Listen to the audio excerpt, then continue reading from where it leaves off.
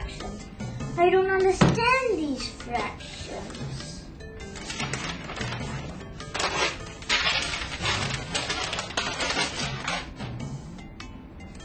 I wish somebody could help me. Hey, Melody, you're so lucky. You don't have to study or do homework. I wish you could help me with my mathematics homework, then I could finish it quickly and go play with my friends.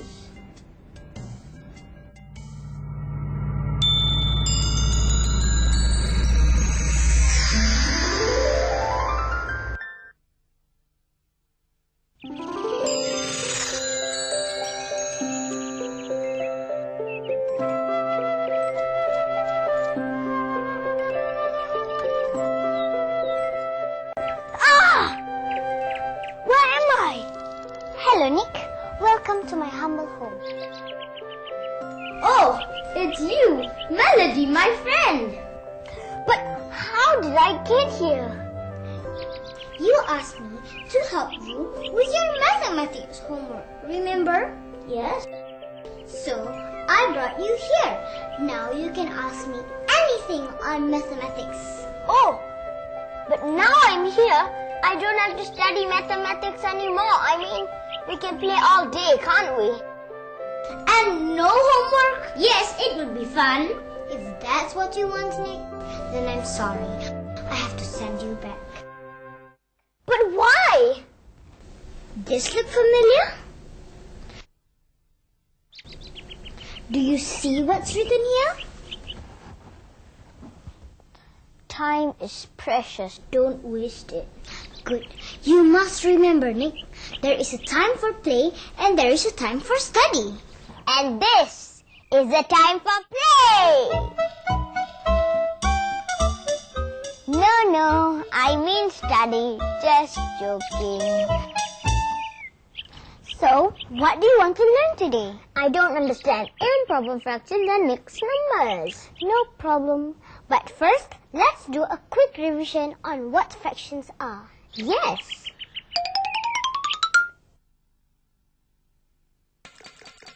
A fraction is a part of a whole object. That means if we have one sandwich and we cut it into two equal parts, then one of the parts is a fraction of the whole sandwich. And if I cut a cake into four equal parts, again, one piece could be a fraction of the whole cake. Let's look at the sandwich again. Since there are two equal parts, then one part is also called 1/2. And it is written like this. And if I cut the cake into four and remove one part, then it would be 1/4 or 1/4. Very good. And if we continued naming the other parts, we would have 2/4, 3/4, and 4/4. And 4/4, Nick? And 4/4 make a whole. Yes, just one other thing. If we look at the fraction, for example, 1/2, do you know the number on top and the number at the bottom each have a name? Yes, the top is called the numerator. Right, and the bottom number? Wait, I know this. Shall I get you some help? No, it's called the denominator. Right again.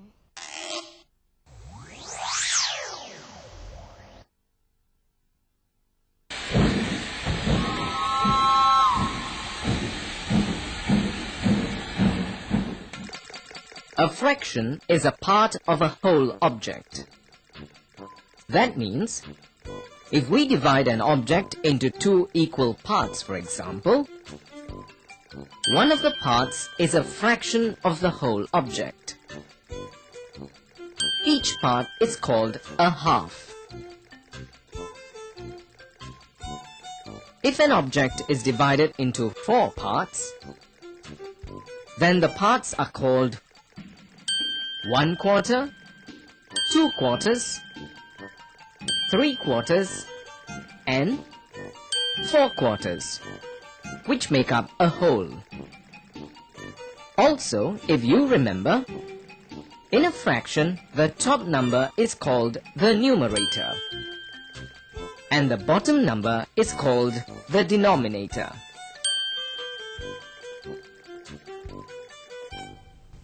Now that you remember what fractions are, Nick, it's time for us to look at your problem. I have 2 questions. I'll start with the first.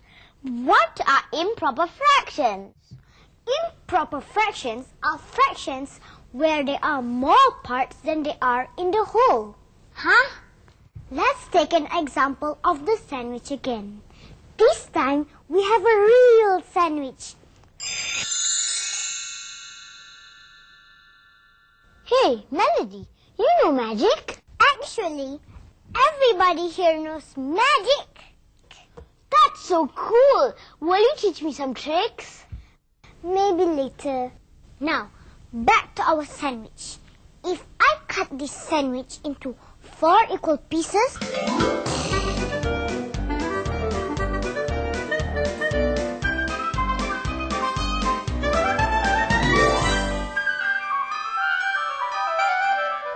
We have 4 quarters. very good, assistant. Now, if we had another sandwich, and I cut this also into 4 quarters,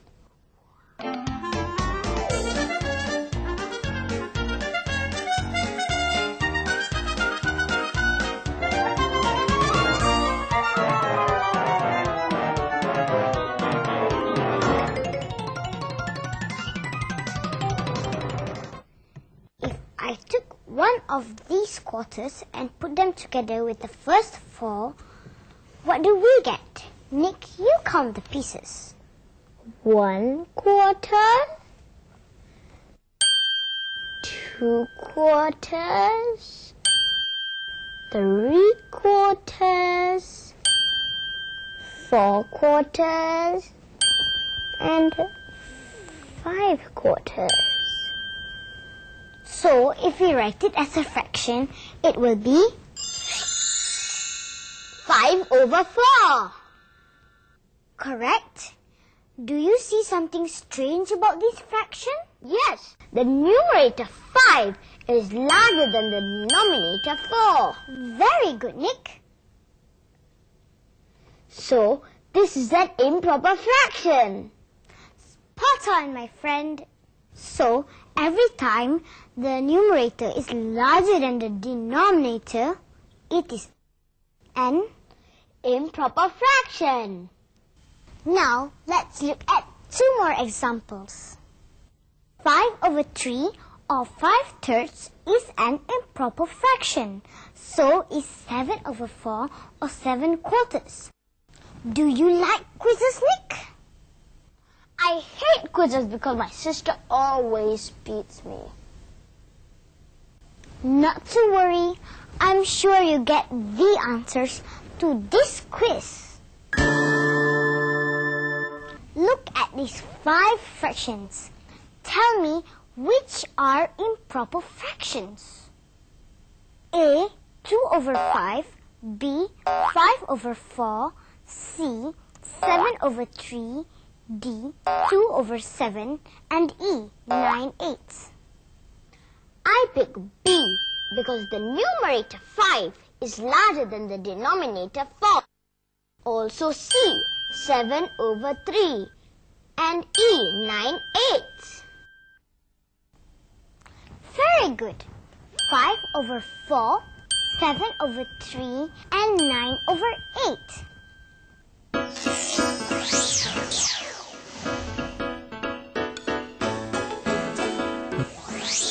Just now, Nick learned about improper fractions. What are improper fractions? Improper fractions are fractions where the numerator is larger than the denominator.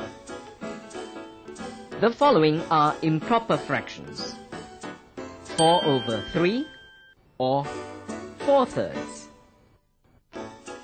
13 over 5 or 13/5, 5 over 2 or 5 halves. Nick, since you have been such a good pupil, I would like to give you this little present. Huh? Huh? Wow! Melody, thank you very much.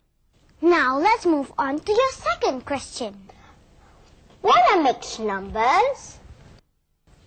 A mixed number is a number that consists of a whole number and a fraction. Let's use some oranges to show what I mean. Nick, could you cut these 2 oranges? One into halves and the other into quarters. Okay.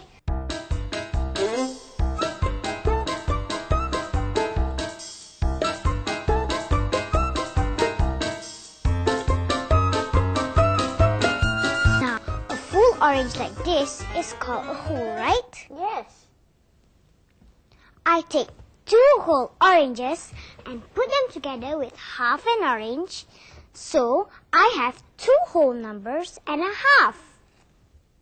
That's whole numbers combined with a fraction, making it a mixed number. Correct. Now, let's see this mixed number. This is 2 and a half. It's so simple. Nick, why don't you show me an example of a mixed number? Okay, I'll take 1 whole orange and 3 quarters. And when I put them together, I get 1 and 3 quarters. And this is what 1 and 3 quarters should look like. Got it? Yes!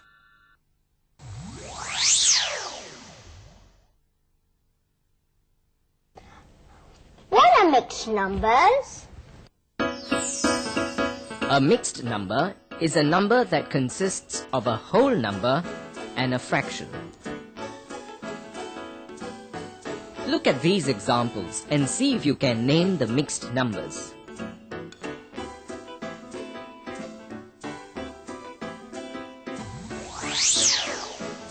We have 1, 2, 3 apples. And the fraction is 1, 2, 3, and 4 out of 5. So that's 4/5. When we put this together, we get 3 and 4/5. In this mixed number, we have 1, 2 oranges. The fraction is 1 of 8. So that is 1/8. When we join them, the mixed number will be 2 and 1/8. Melody, why does my teacher want us to learn improper fractions and mixed numbers together? That's because they're related. Like brothers and sisters or cousins? No, not quite. Let me explain. An improper fraction can actually be changed into a mixed number. Oh! And in reverse, a mixed number can actually be changed into an improper fraction. Let me show you. Give me an improper fraction. Okay. 5 over 3 or 5/3. Let me do a bit of magic. Can I try? You? Yes. Of course! Put out your hand. Your index finger? I'm going to hold your hand, and as I move it, I want you to just spin your finger. Okay. Here goes. Yes! Let's divide 5 by 3. When we divide, we get 1 on top. Multiply that by 3, we should get a 3 at the bottom. Then 5 minus 3 equals 2. So we take the 1 as the whole number. Then we put the remainder 2 over 3 and we get 1 and 2 over 3. Ah, I got it this time. Let's try another one. I'll do it this time. Melody, you pick an improper fraction. Okay. 14 fifths. Now I divide 14 by 5. That would be 2 on top. Multiply that by 5 will give me 10 below. So 14 minus 10 equals 4. The whole number will be 2 and my fraction will be 4 over 5. When I add them together, I get a mixed number. That is 2 and 4 fifths. Very good, Nick. Now let's do the reverse. Change a mixed number into an improper fraction. I suggest 4 and 1/6. All we need to do is multiply the denominator and the whole number and add the answer to the numerator. So for 4 and 1/6, we multiply 6 and 4, we get 24. Then we add 24 to 1, we get 25 over 6. Correct!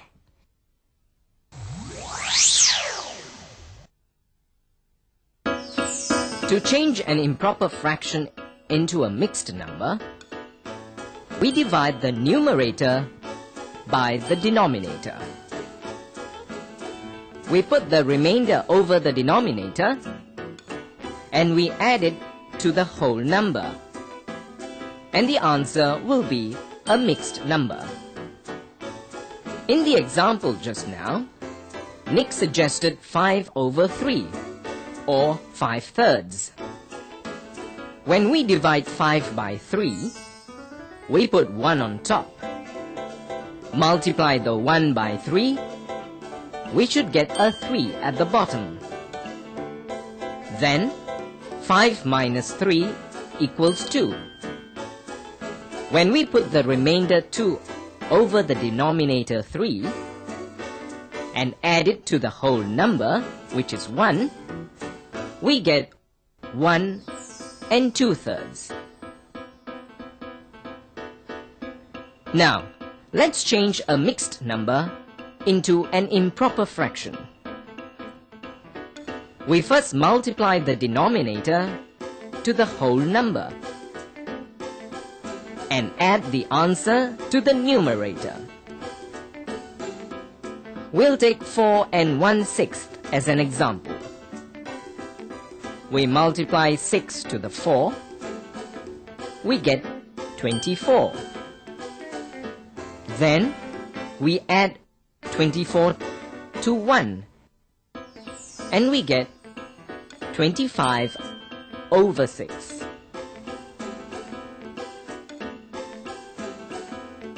Well, Nick, looks like you have learned enough on improper fractions and mixed numbers for one day. Thanks, Melody. Wouldn't be able to do it without your help. Now I understand improper fractions and mixed numbers. Good. Now you should be able to do your homework. I suppose I have to go home now. Yes, but anytime you have a question on mathematics, just call me. I sure will. Bye, Melody. Goodbye.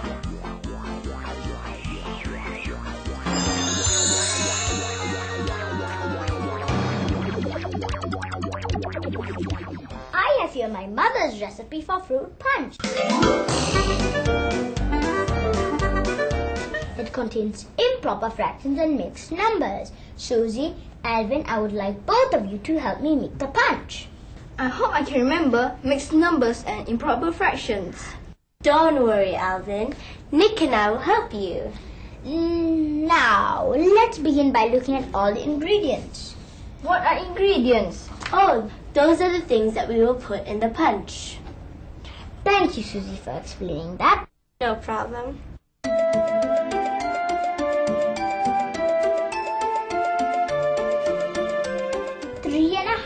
oranges.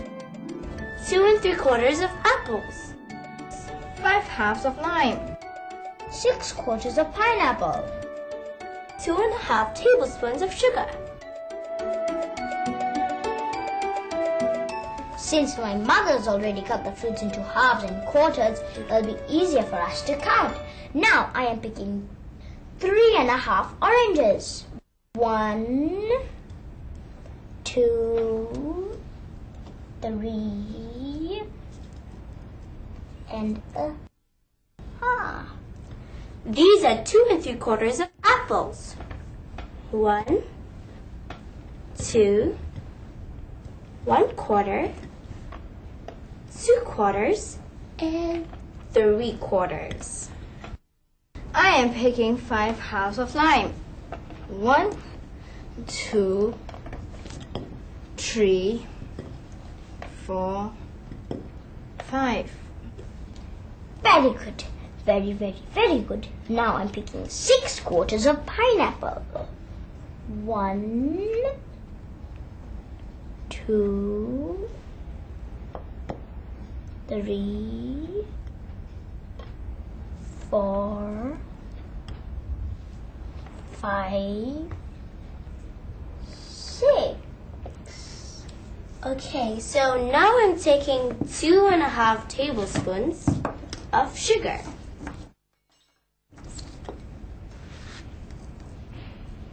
1, 2, and a half. Now are we ready to make our punch? Yes, we are. Okay.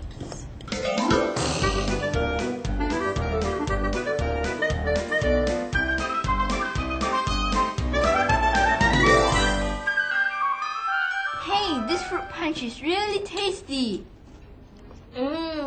Yeah, thanks to your mom's recipe, Nick. I hope we don't finish all the punch before the party. Anybody want more? Me!